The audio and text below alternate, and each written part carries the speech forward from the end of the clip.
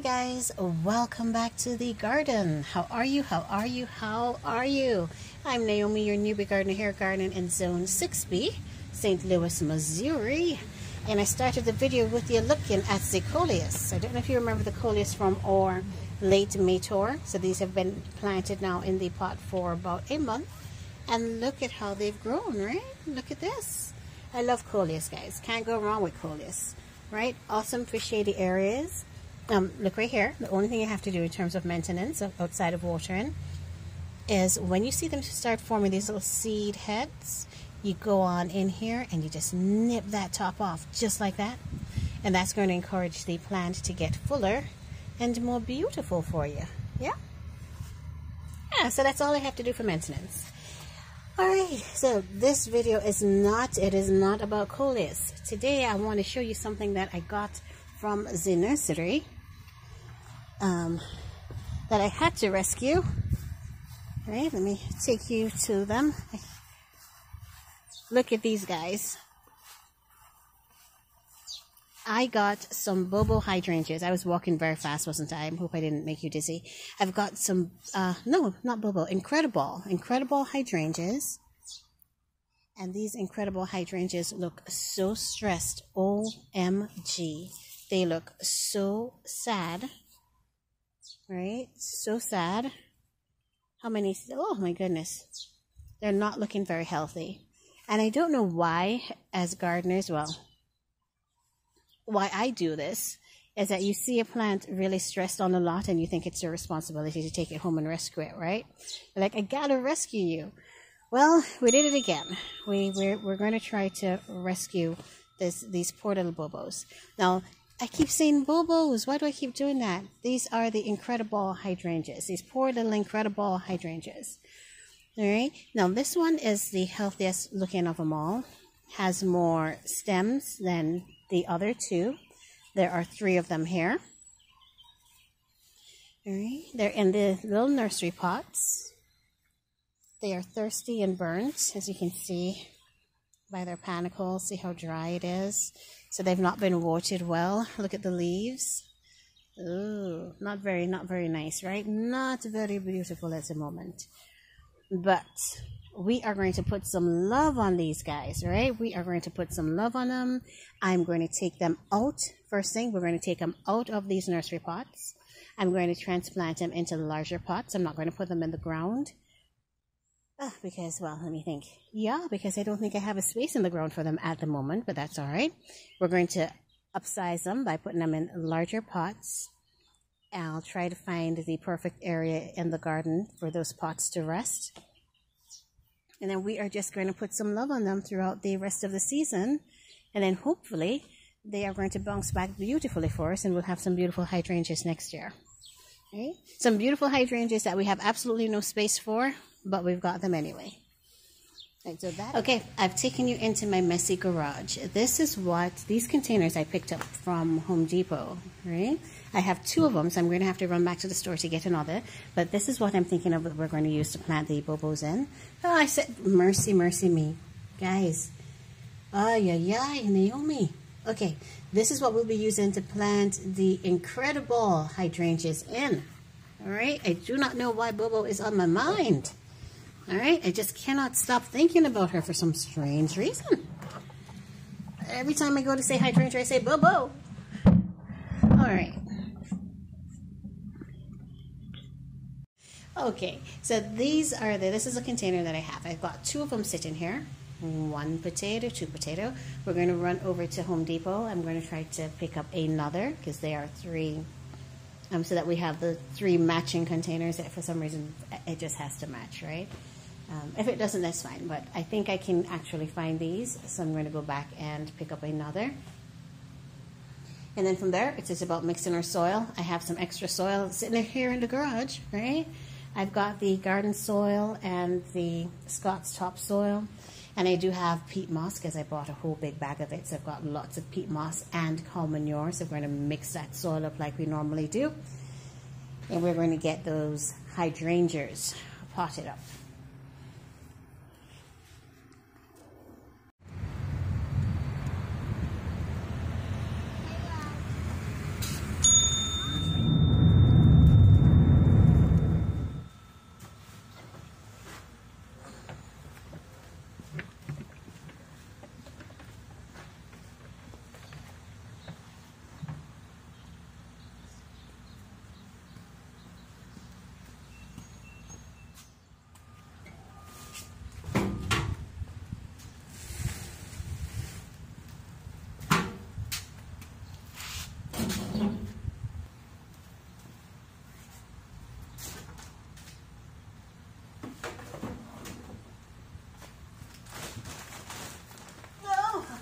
one's heavy. First time using this. Decided to give it a try.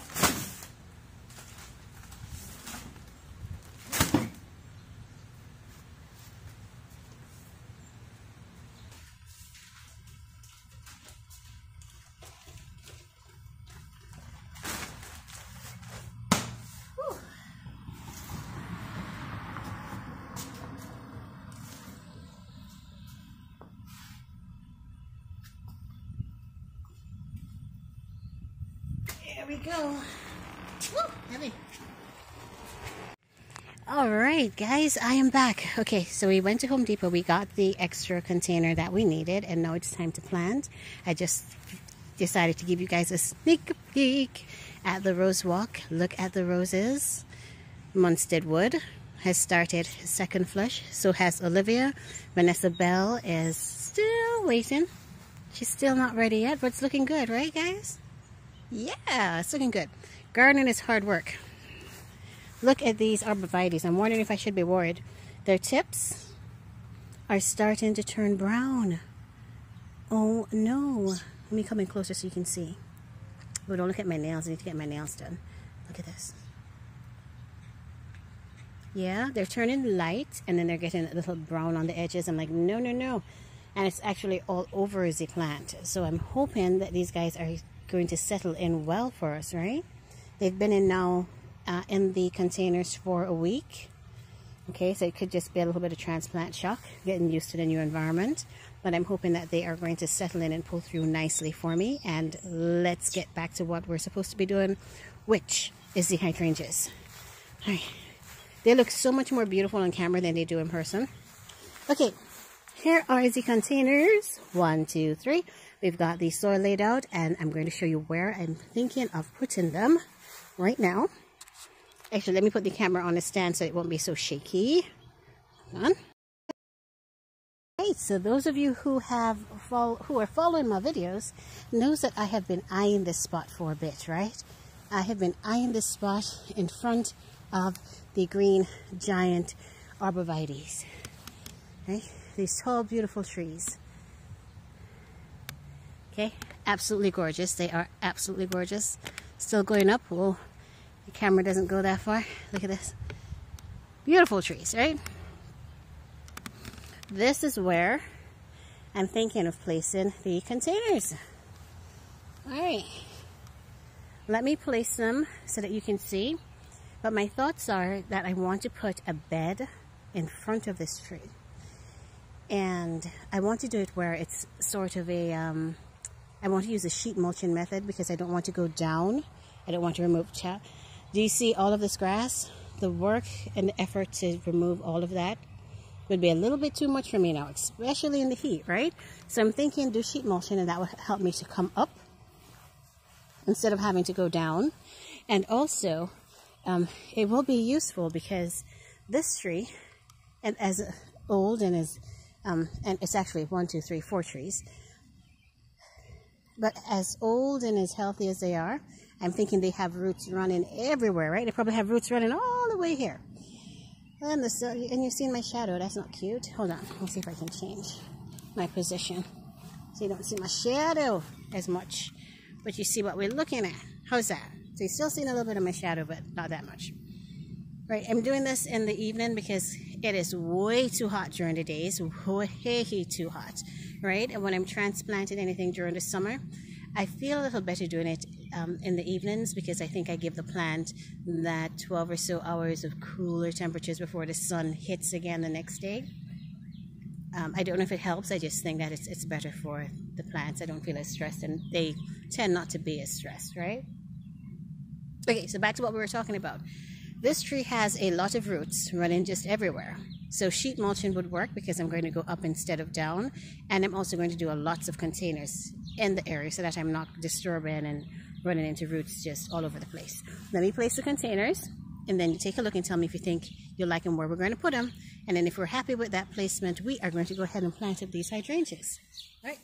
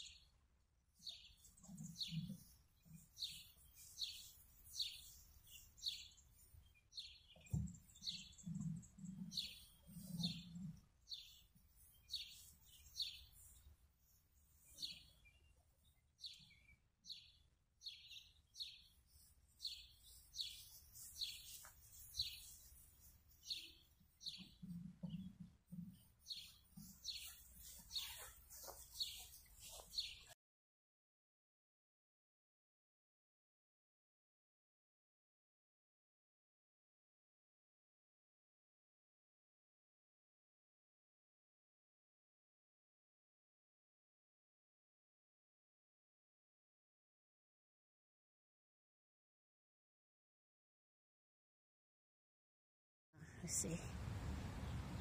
Let's see. What do you guys think? You're seeing the whole thing. What do you think? I don't know. Yeah, we may have to sleep on this one. But before we sleep on this one, hello.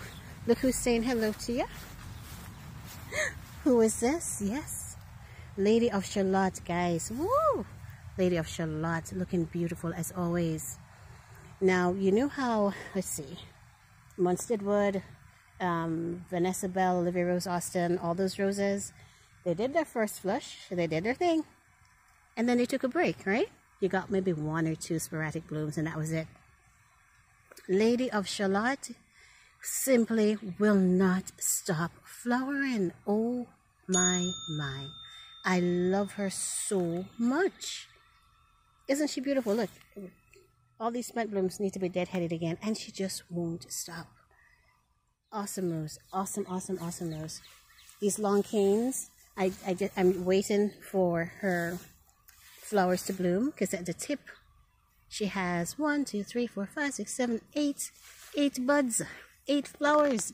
I cannot sacrifice those, right? So I have to wait for them to bloom, and then I'll go ahead and cut back. But wow, isn't she beautiful? Look at that. Loving her. All right, so back to what we're supposed to be doing.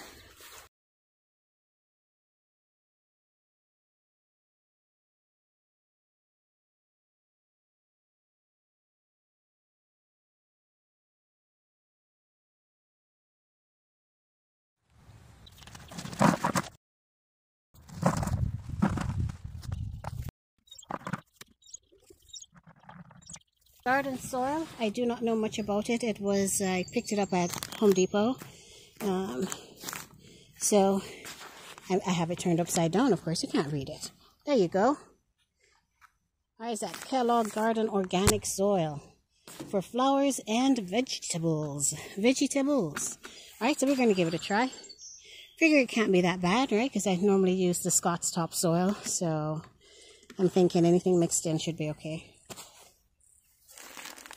And it is a heavy bag. This bag cost $8, about $9 with taxes. It's 2 cubic feet. I don't know how good it is. Oh my gosh, but it is heavy. Woo! Alright. Getting everything out so that I can pour it all back in there outside of the bags. Alright, this is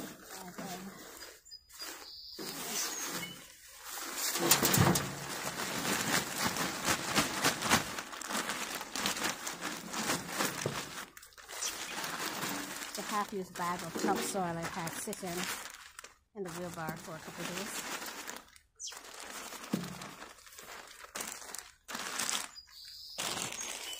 Yes, I have you on record. Yeah, you guys are seeing me. Alright, I'm just putting in all of my semi-used bags. Cow manure.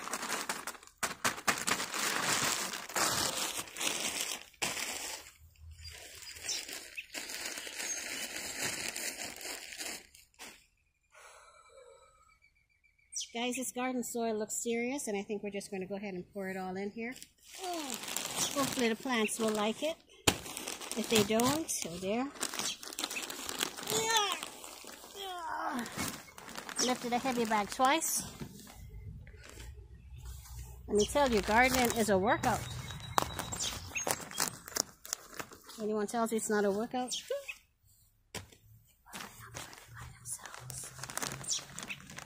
Oh, okay.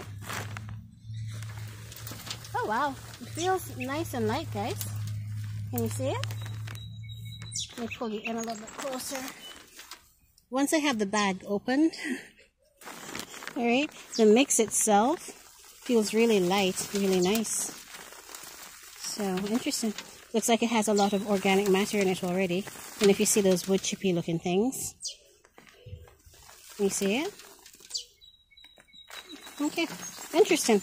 Let me know if any of you are using this one or have used it. Alright, we're going to pour this whole thing out. Oh Lord.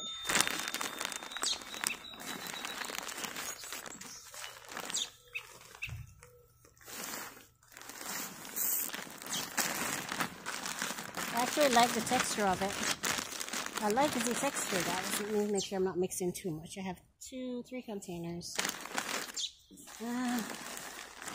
Something tells me I might be mixing up a little bit too much.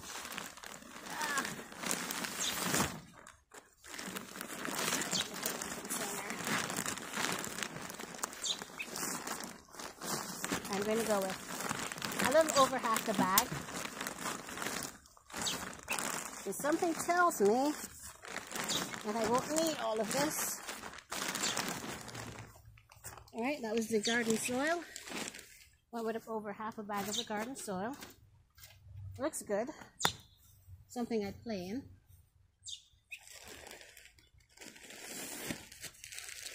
For half bag of the garden soil, I'm going to add another quarter bag of the cow manure.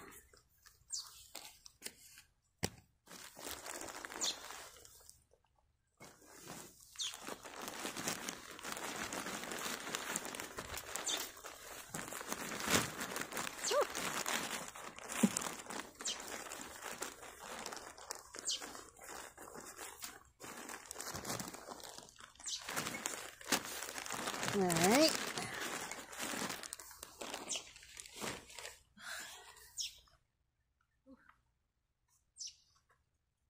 Look at this big clunk of clay that came out of there.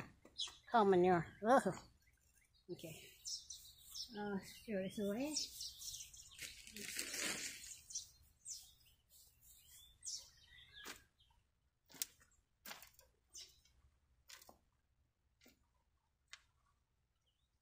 Peat moss in. Here.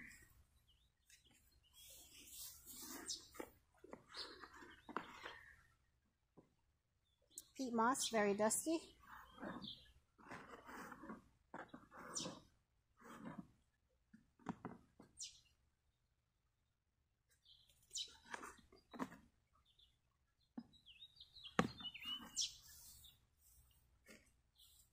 And some water.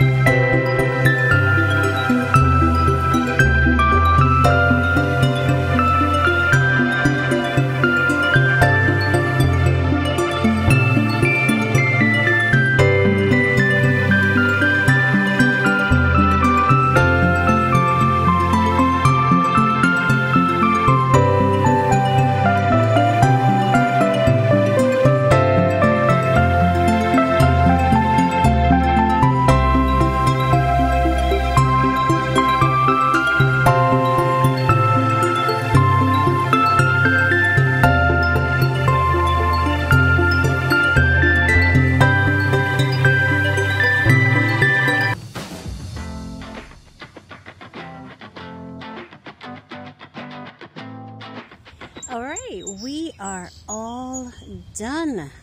Okay, and they look good in the container.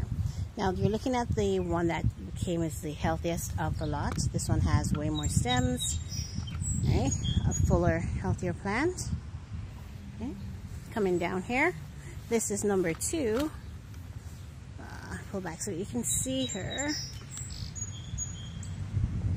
There she is. Alright. And this one actually had 2 plants in the same pot, and I left them as is. I did not separate them. I think she needs that look of fullness. If I separate it, then I just have 2 stems. Alright. And number 3, right here.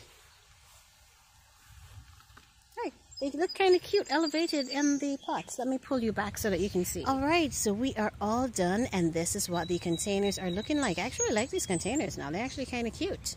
Yeah, I got these from Home Depot. They're like $25, I think, for the container. Alright, they are huge, 24 inches. So they held a lot of soil. So the hydrangeas should be happy in the space for a while.